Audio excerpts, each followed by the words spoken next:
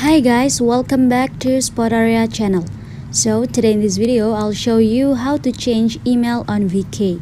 But before you continue this video, I hope you like, comment and subscribe to support this channel, and don't forget to hit the notifications bell.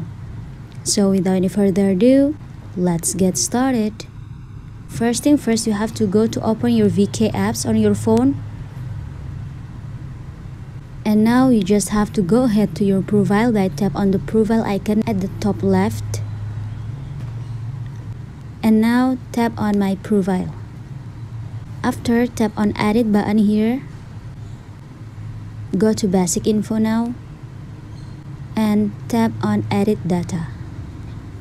And in this page you have to go ahead to security and log in. After that, tap on the three dots button next to email here. After that, tap on edit. Now you just have to enter your new email that you want to use. After that, you have to tap on the save button at the bottom. Now tap on continue. Tap on the call me for the confirmation code. And now just tap the 4 digits number from the phone that has called you. And yeah, as you see here, my email is already changed, but you have to verification first. I'm gonna go to my email to check it. And yeah, here you are. Just tap on it and tap on the link here.